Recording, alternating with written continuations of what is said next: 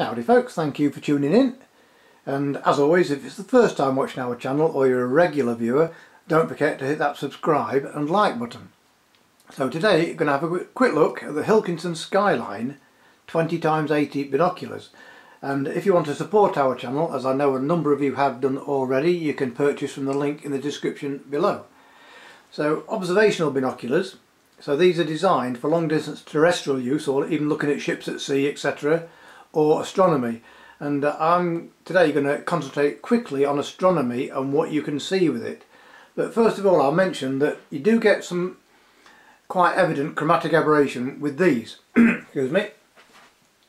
There's some blue and red colour fringing on high contrast subjects, but don't let that put you off, because the clarity through these with those big 80mm objective lenses, nice quality BAK4 prisms and multi-coated optics, compared to your smaller 15 or 20 times 50 binoculars, the clarity through these is absolutely superb with very good edge-to-edge sharpness.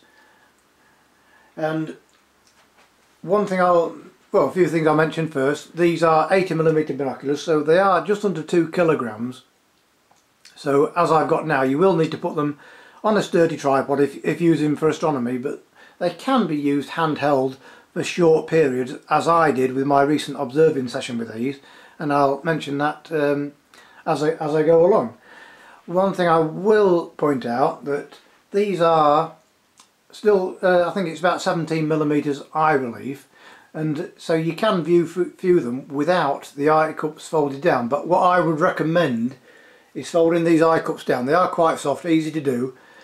The reason for that is because if you're looking at astronomical objects and it's mounted on a tripod, if your eyes touch those eye cups, it will make the binoculars shake, believe me. And so have the eye cups twisted, folded down, whether you're using glasses or not, and that will make for a much better observing session when you're looking at the night sky.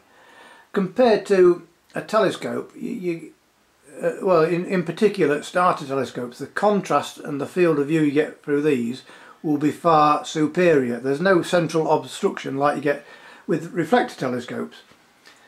So with all that in mind, what did I look at in my little observing session? Handheld, and believe me, doing a technique what you call star hopping, you can very, very quickly find yourself some nice objects to look in the night sky. If you want, you can actually connect a red dot finder to these binoculars, and you can purchase the Celestron RSR adapter if you would like to do that. But believe me, things in the night sky are very easy to find. So what I did first was I looked at the constellation Sagitta, and for those who know, just go up and right from Sagitta using star hopping techniques, and I came across a star cluster called the coat hanger. You may have heard of it, you may have seen photographs of it. With these, compared to even my 12-inch Dobsonian telescope with a reasonably wide angle eyepiece, I could get in the full field of view the whole asterism, as it's called, which is an asterism is a shape within a constellation. And this star cluster called the coat hanger, when you look through binoculars at it, you'll realise why it's called a coat hanger, because that's what it looks like, looking almost three-dimensional there in the night sky, and it was an absolute joy to watch. And as you'll notice I go along, you'll soon realise that if you're starting out in astronomy, there's more to look at than the Moon and Jupiter. There's so many rich field areas to look at. And while I was looking at Sagitta, I saw the cluster M71, a little bit more tricky, but it was there. And then again, using a technique called star hopping, what I did, I went up from Sagitta and I looked at something called the Dumbbell Nebula. You may have seen it in the photographs and thought you can only see that with a telescope, but no, with these it was easy. The nebula probably looked larger than the Moon with a naked eye, and it was really, really bright. And I'll mention as well, anyone that knows where I live, it is very, very, very heavily light polluted. I've got a river wharf on one side and I've got Sunny Scunny on the other side with the steelworks that go along with it. Lovely glow in the orange glow in the night sky, and also my eyes were not dark adapted and I could still point up the night sky and see the Dumbbell Nebula very, very easily. Then turning to Pegasus, again using the star hopping technique, I saw a globular cluster called Messier 15. Again, you don't need a telescope for that. I found, and using star hopping techniques from the square of Pegasus out to literally 2 or 3 stars along, and there it was, shining bright, and you couldn't see the individual stars, but it was very, very clear to see. And then of course moving backwards into Andromeda, well, I'd look at the Andromeda Galaxy, but not only that, I could see NGC 205, which is its sister galaxy, or one of them, very, very easily, all in the same field of view.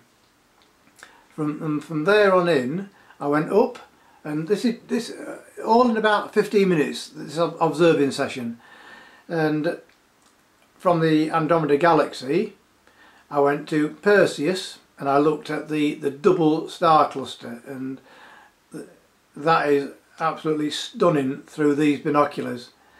And while I was in the area, turning to Cygnus, I had a look at a double star called 31 Cygni, and it comes under another name as well, which escapes me, I do apologise, but the colours were absolutely stunning through these. And on the subject of Cygnus, on the same night, I also looked at Alberio, the double star. Again, you don't need a telescope for that. It's a wide enough double star for you to enjoy it through these, and I'm guessing everything that I've described in this quick observing session you will see better through this set of binoculars than you will a number of, not all, a number of standard budget 114mm reflectors or 70mm refractors, and especially if they've got their stock eyepieces on. So that's a quick look at the Hilkinson Skyline 20x80 binoculars. I'll leave all the specifications below, but believe me, if just starting out in astronomy and you're struggling to find things in the night sky using a telescope, especially if it's a Newtonian and the image is upside down and back to front, and you might get frustrated and struggle to find things in the night sky, then consider a set of binoculars like this for starting out. And then if you get a telescope down the line, they can complement each other. Have them set up this set of binoculars here on a tripod, a telescope next to it, and look at the same object. Compare so you can see the wide field version through the binoculars and the more detailed close-up view through the telescope. But I'm pretty sure every time you'll find the images through these better.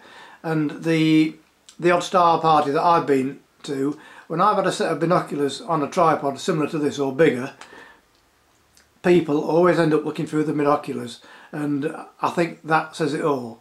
So as always, thank you very much for watching. Thank you for supporting our channel, and check out the link in the description below.